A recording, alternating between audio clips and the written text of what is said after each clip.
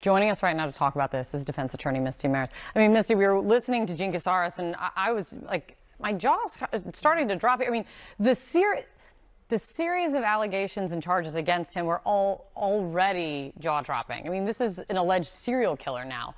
This planning document that is pointed to and alleged by investigators that they found, I mean, wow.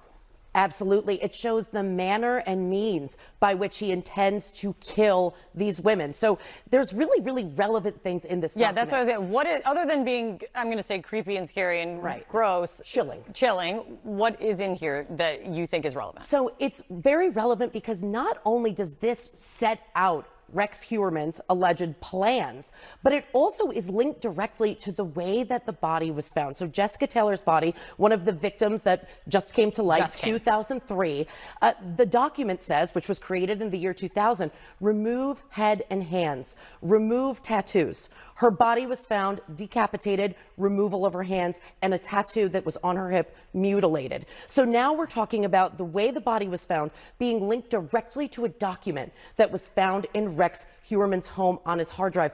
The other really relevant aspect here, keep in mind there's two new victims. Jessica Taylor, 2003, another victim, Castilla, 1993. The other, Gilgo 4, 2007 to 2010. We're talking about a whole new decade of potential serial killings. And the other piece of this is the reference in that document, many references to next time, how he could improve, next time, use stronger rope. So this indicates that even if one murder could be linked to him, it gives prosecutors the ability to say it's very clear that this was an ongoing thing and that there were more killings that can be linked back to Rex Heuermann. 1993, I mean, we're talking 30 years back.